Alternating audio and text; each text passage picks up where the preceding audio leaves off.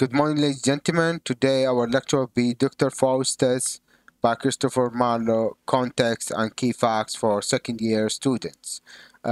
يوم محاضرتنا طلبة المرحلة الثانية بعنوان السياق العام Context، السياق العام والتاريخ الديني اجتماعي الثقافي وحياة الكاتب اللي هو كريستوفر مارلو وحقائق عامة عن هذه المسرحية. So let's begin. خلينا نبدي. طبعا مسرحيتنا متمثلة يعني جوهر هي مسرحية تقريبا دينية تعكس الصراع الديني موجود بين Catholicism and Protestantism in the 16th century Europe.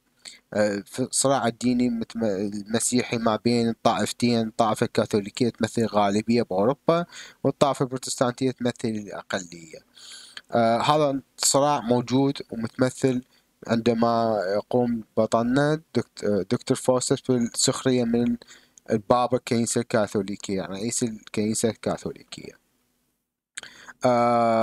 خلينا نروح على دكتور كريستوفر مارلو كاتب مالتنا.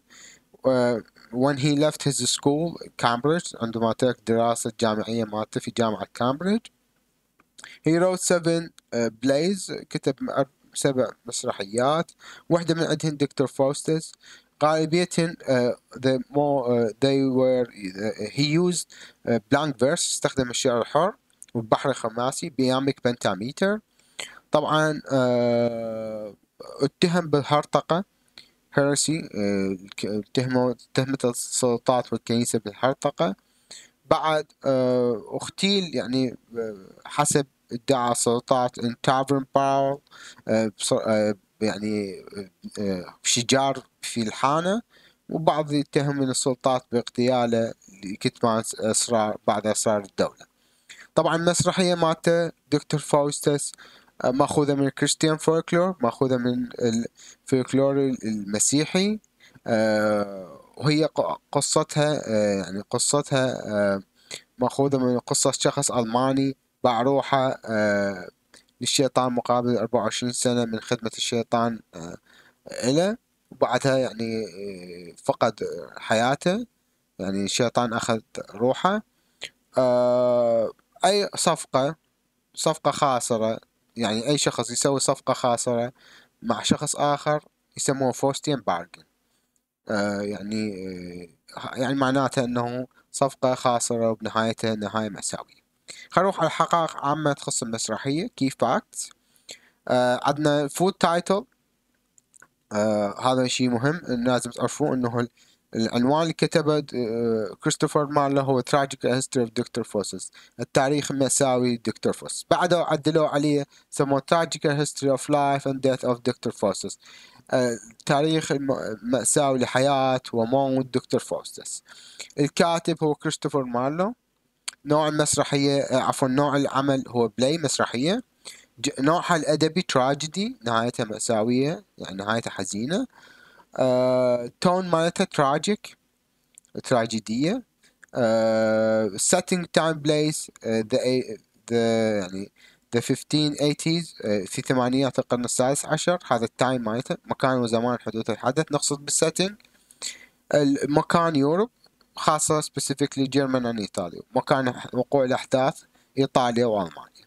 البروتاغونست مالتنا دكتور فاوستس. major conflict يعني الصراع الرئيسي المتمثل بهاي المسرحية هو صراع فاوستس عندما باع روحه، يعني أو الحدث الرئيسي هو بيع بطلنا فاوستس روحه للشيطان لإبليس، يعني لوسيفر، مقابل 24 سنة من القوة السحرية يعطيه إياه الشيطان، يوفر إياه إبليس.